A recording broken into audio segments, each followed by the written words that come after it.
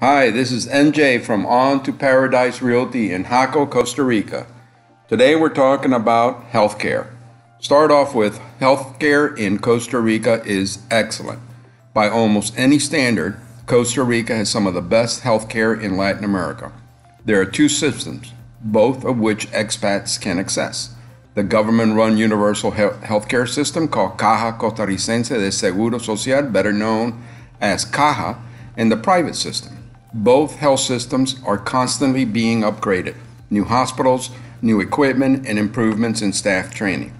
Despite the advancements, costs are low in comparison to those in the US and even in some European countries. Healthcare costs are about a third to a fifth of what you'd pay in the US, depending on the treatment. Many doctors, especially in private practice, speak English and have received training in Europe, Canada, or the US. Private healthcare is also available, which is affordable and high quality. There are three large private hospitals that most expatriates use: CIMA Hospital in Escazu, Clínica Bíblica in San Jose, and Hospital La Católica in San Jose, Guadalupe.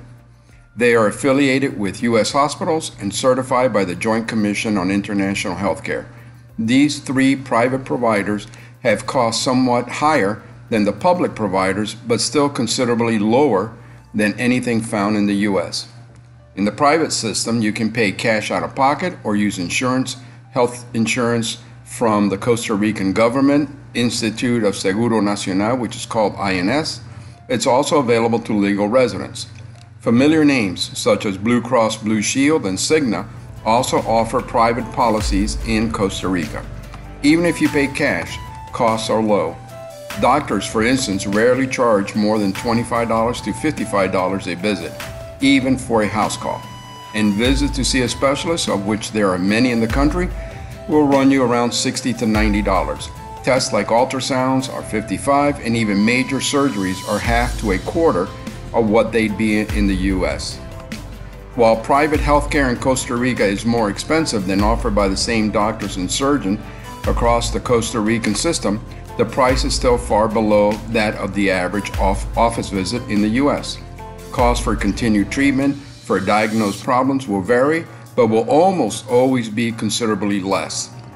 Dental work is also provided.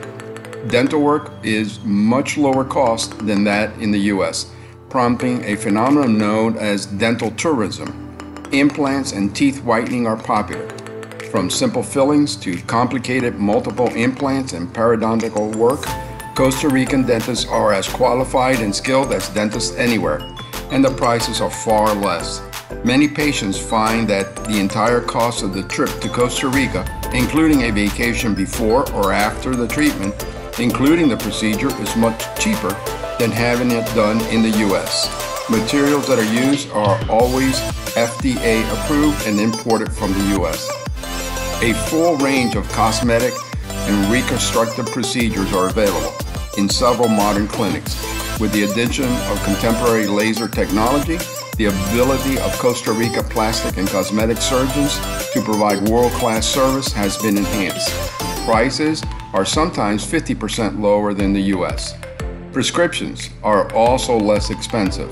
Other than narcotics, medications such as antibiotics, blood pressure meds, cholesterol meds are available over the counter at your local pharmacy.